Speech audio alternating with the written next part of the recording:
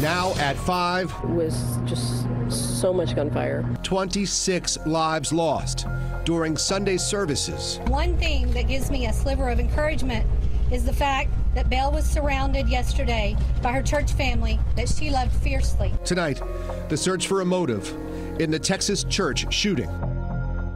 And tonight it appears that police may be closer to figuring out that motive. But in a small town where everyone knows everyone else, that won't do much to ease the pain surrounding the loss of 26 lives. CBS 4's Elliot Rodriguez is in the control room with the day's developments. Elliot.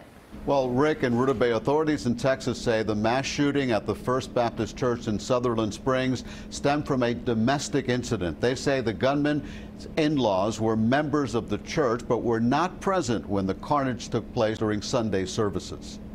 Frank and I want to say thank you to all the outpouring of love for our family. Pastor Frank Pomeroy and his wife Sherry returned from out of town to talk about the deadly shooting at their church Sunday that killed 26 people, including their 14-year-old daughter Annabelle. One thing that gives me a sliver of encouragement is the fact that Belle was surrounded yesterday by her church family that she loved fiercely, and vice versa. The victims ranged in age from 18 months to 77 years old. In Japan, President Trump expressed condolences to the victims, calling their deaths an act of evil, but stopping short of calling for tougher gun laws. I think that mental health is your problem here. This was a very, based on preliminary reports, very deranged individual, a lot of problems over a long period of time. We have a lot of mental health problems in our country, as do other countries. Investigators identified the gunman as 26-year-old Devin Kelley, who lived about 35 miles away. It was just so much gunfire. Authorities say he opened fire on the church, went inside, and kept firing his assault rifle. When he left the church, a man who lives across the street engaged him in a gun battle. Johnny Langendorf said the neighbor got in his truck and they chased after the gunman. We were doing about 90, 95, going down 539.